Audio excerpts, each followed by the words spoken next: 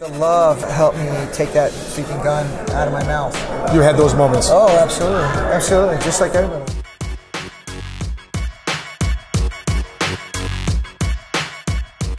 Listen, in every Marine Corps unit I experienced, there's always one pretty boy. There's always one guy who's absolutely jacked. But you know what? They were certified Billy Badass, and that is today's Rudy Reyes. And guys, I'm excited to meet him for the very first time because I saw him on this series, HBO Generation Kill, which was my generation, and just an honor to meet you, not just on the screen, but now in person. And I think I say that for a lot of us in the veteran community. Thank you. I take it very seriously, and it's a humble honor for myself. This is a hallowed culture for all of us. And that we were blessed, first of all, to serve and to fight in a time of war after the war on terror began, and that we survived, and that we're making good with our lives now as leaders, as warriors, entrepreneurs, as thinkers. And we're writing a new chapter now. It's not just locate, close with, and destroy the enemy by fire and maneuver. It's locate, close with, and destroy your fears and limitations by fire and maneuver.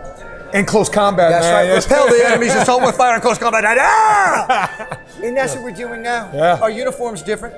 Yep. We're not running 782 gear, and now we're learning that the pen, or let us say the keyboard, is our weapon of choice. Sure. But still, we're manicured with the correct equipment and gear for the mission. And right now, we have to be on top of media. Sure.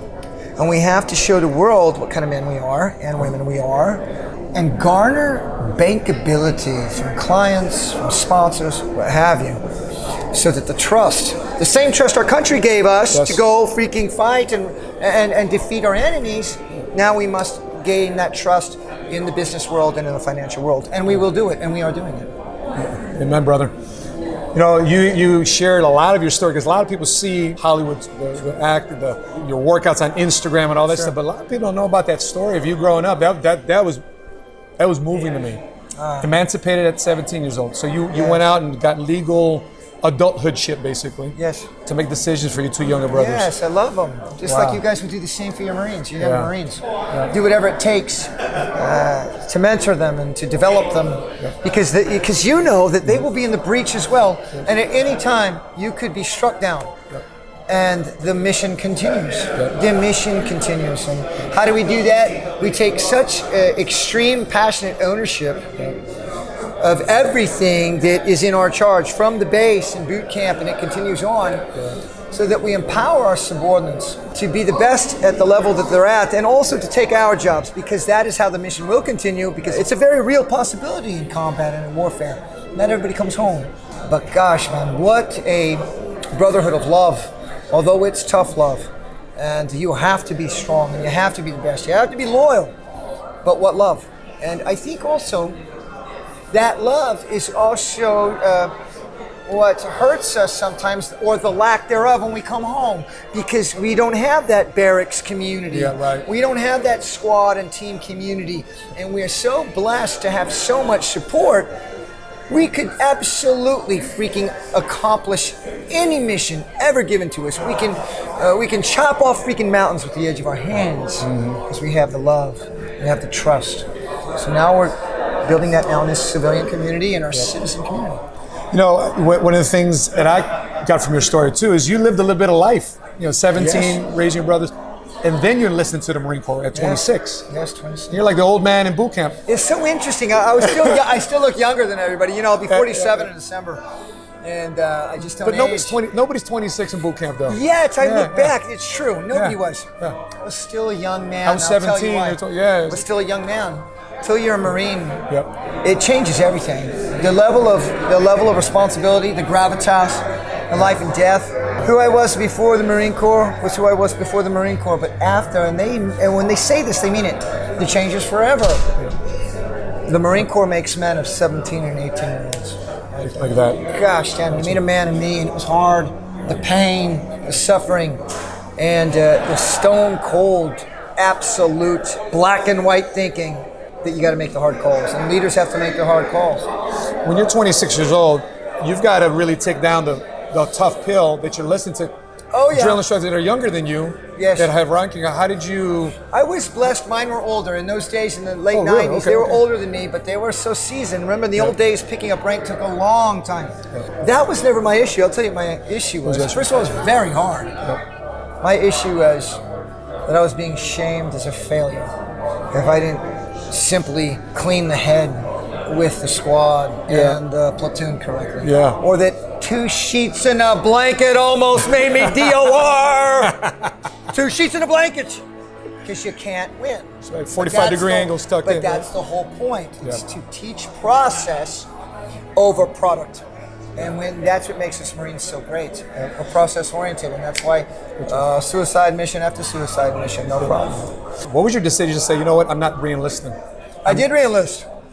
Right. And then, but then again, my 3rd war in Fallujah and Ramadi, and truth be told, I've done about everything there is to do in war fighting. Clandestine, overt, covert, Operation Trojan Horse. I look like I look now then, and I was used as bait for... really? Yes. So you would be the... Yes, I was a bait. So I would wear dish dash. Wow. I worked in the chow hall for... the spies that we knew were in the chow hall at Camp Fallujah to collect on me, and the taxi cab that would come pick me up, we had cut out the back seat. We set up armor in it. We had AWACS. We had cut-off teams, and they were there to kidnap me and cut my head off. Because asymmetrical warfare, how you defeat a larger, more professional military, crush their supply chains, create dissension amongst the third nation workers. So I was the guy, the team leader, that was in charge of this. Really? And we turned the tables on them. And we smoke them close quarter. I mean, as close as you and I are at speed on the fucking highway. Gang, gang, gang, gang, gang, gang. The machine gunner roll up the side. And a little parasol like this. Their vehicle goes tumbling. We got cutoff teams. We're on with SSE. 3 minutes. Taking off phones, any kind of information we could turn into intel, and then ran signals intelligence on those devices, and then did direct action raids. We destroyed the terrorist threat there in Fallujah, and we shut down all IEDs. There you go. There you go. So after you're doing that, and I already led 2 invasions, overthrown 2 regimes, and there was other things too, and I'll talk more about that later. Yes, come on, man. I just thought, I didn't know what to do, and my wife wanted me to come home, and I think actually I had finally become tired, brother. After 7 years being at the tip of the spear, I finally had become tired. Gotcha. I think, I don't know. We didn't know how to process things back then. Because you were a contractor after the Marine Corps, right? Yes, first I was an MMA coach and boxing coach, and then Generation Kill and book and Generation Kill and modeling, and then though it wasn't the same, and my brothers, other recon dudes, scout snipers, and other forces that were at the front, we started contracting first stateside, running. So you wrote Generation Kill and then you contracted? Yes. Really? So you had that project already in your head? Well, just wow. I was searching, man. I was searching, and the entertainment business it can be very, very difficult. No, it is very difficult. It's designed to keep good people out, because once you get in, the money and the influence you have is so profound. Yeah. So here we are, outsiders. I'm not even from California, I'm from Missouri. I grew up in Omaha, Nebraska. But now I'm making a lot of money for some organizations and some TV channels and advertising.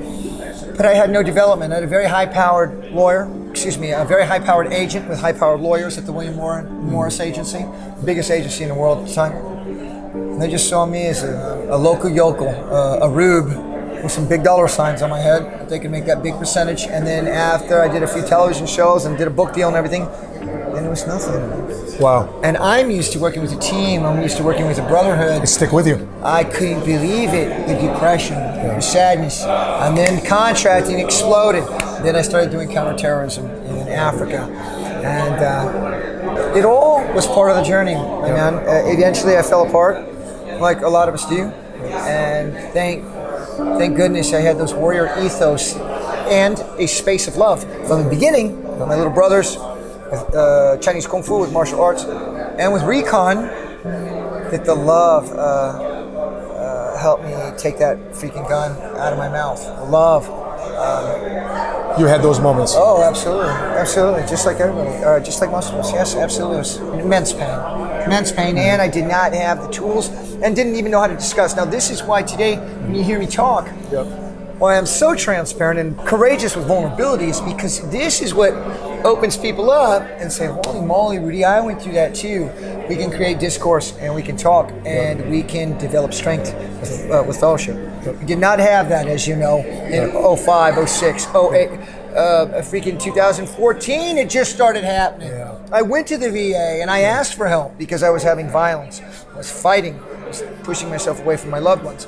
I started drinking hard and started doing hard drugs, and I was deeply unhappy. I went to the VA. They tried to medicate me and tell me I didn't have a problem. There was nobody talking, and when I came back, and I made this comeback for the last 3 years, and man, I'm freaking rocking. I said, that's never going to happen again. Not on my watch, not on my legacy. We're going to open it up for everybody to understand that what they're going through, they're not alone.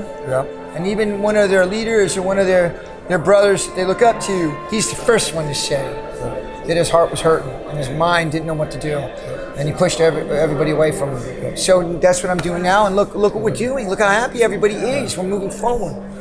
We're together. Yes. So you yourself had this lull even after the Marine Corps. For sure. Even Hollywood. Well, and all I was this. such a work ethic oriented guy. I made it look good and I present so well. But even I ran out of gas finally about 4 years ago. Wow. Oh, I made it look good as best I could. But inside I was dying. Inside I was dying. And we've seen some great men in our special operations community and veterans, period, men and women, that seemed to have it all and then have a wife and child or a husband and children and still take their lives. Well, not anymore, not on my watch. We got to do something about that. It's not post-traumatic stress. We got to focus on post-traumatic growth, get back to the ethos, the camaraderie, the blood, the love, the shared suffering and the shared laughter that we experience together, and understand that when you're reaching out, 5 more are going to be reaching back to you. So it's PTGS. Yes. Post-traumatic growth syndrome. Yeah, that's right. That's right. And we can all get involved with that. I love that. That's more empowering. Obviously, keep in great shape. Physical fitness is premier for mental wellness. With physical fitness, a cascade of chemicals naturally from the off gas of pushing yourself. This is the way we were created as beings. It fights depression, regulates endocrine system, digestion, immune system, and helps with sleep. And of course, when you look in the mirror and you're proud of yourself and you built it yourself, it's real esteem. That's right. It's not relationships, it's not monetary, it's not status. It's got to start with you. It's you from here. So yes. They say in the Marine Corps, if you look good, you feel good. Damn straight. Look good. At me and you. So I got to know, does Rudy, if you couldn't prepare your meals, how do we eat better? How do you eat better? If you had to eat a meal quickly, what would you eat? In general, I eat less than most people. Most people in the first world just eat too much. I eat less, I chew more. My Kung Fu teacher, Chun Man, says, Rudy, in China, we do not have very much food. We're starving in Beijing. So when we do have food, we first talk about the food. We look at the food. We smell the food. We taste the food. And we share the food. Next thing you know, half hour later, you're not even so hungry anymore. Brilliant. Get involved with paying attention. Pay attention.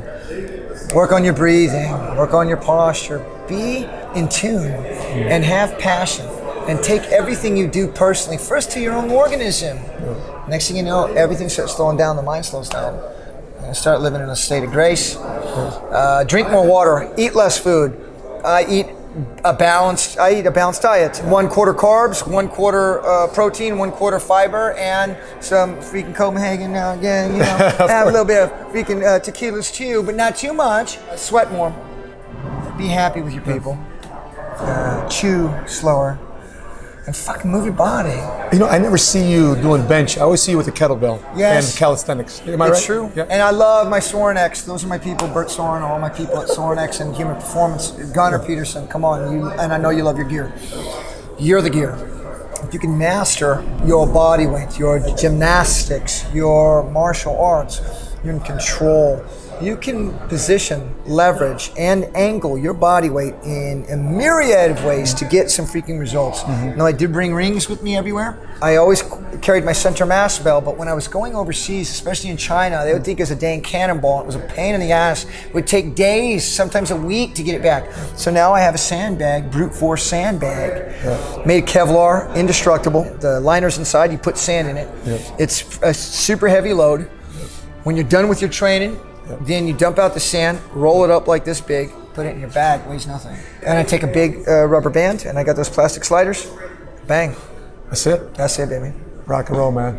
By the way, I always wanted to know, in that scene, Generation Kill, which one? You guys got to check out. You guys got to check out this gas mask and a flak jacket. All true.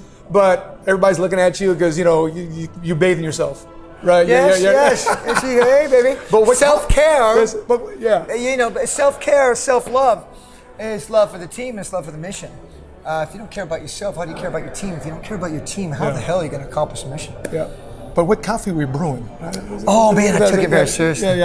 So you would say it's a Italian model coffee maker which steams the espresso. So you put the water in the bottom, and then you put a ramekin of espresso grounds, tamp it down, and then you screw the top on, and then you put it over fire. Now, when you're working in primitive conditions, you don't need electricity. You can make a fire. This is why it's so robust. I brought it with us. Oh my gosh, you want to talk about force multiplier? Oh my goodness gracious. And add a little of that chocolate freaking powder in there from the MRE.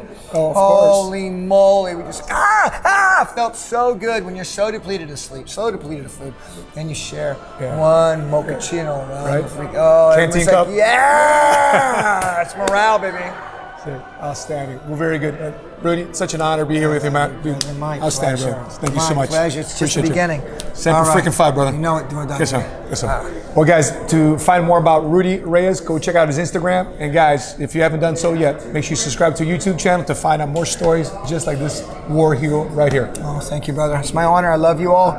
Let's spiral upward together. It's not me. It's we. And until we meet again, continue to live smart, continue to love smart, and be money smart today.